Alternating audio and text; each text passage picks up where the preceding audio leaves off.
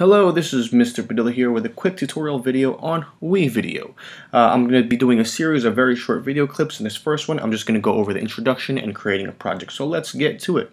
I'm going to create a new, I'm going to select Video Project, next.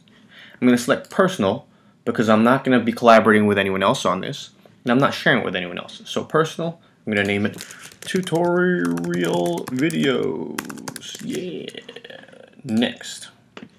Alright, I'm not going to add any media right now because I'm just going to get to that and make it as it happens.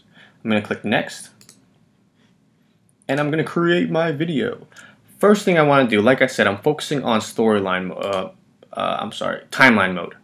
Some people might be in storyboard mode and it's going to look like this.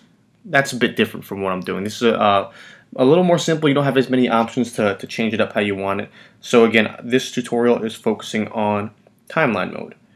If you want to change it, press these little three lines or the hamburger, buns and meat, never mind. Press that, go down to timeline mode, and you'll see it changes to a timeline. Now, I just want to explain this window right here.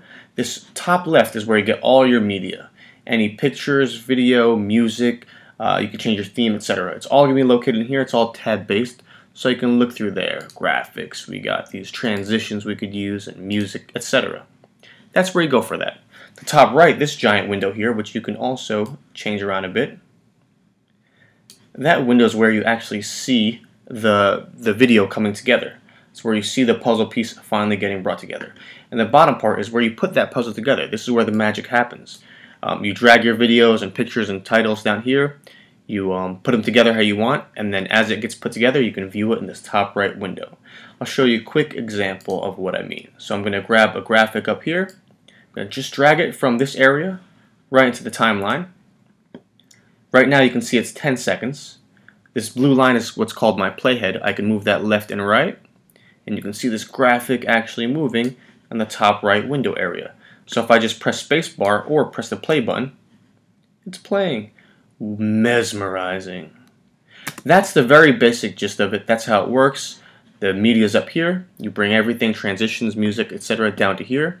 You can layer videos on top of each other like that, and you could just keep on adding new lines if you'd like. Oh, by pressing that plus right here, another video track, and you can just layer them. But I'm going to go over that in one of the future tutorials. So this is just the first basic introduction. Enjoy.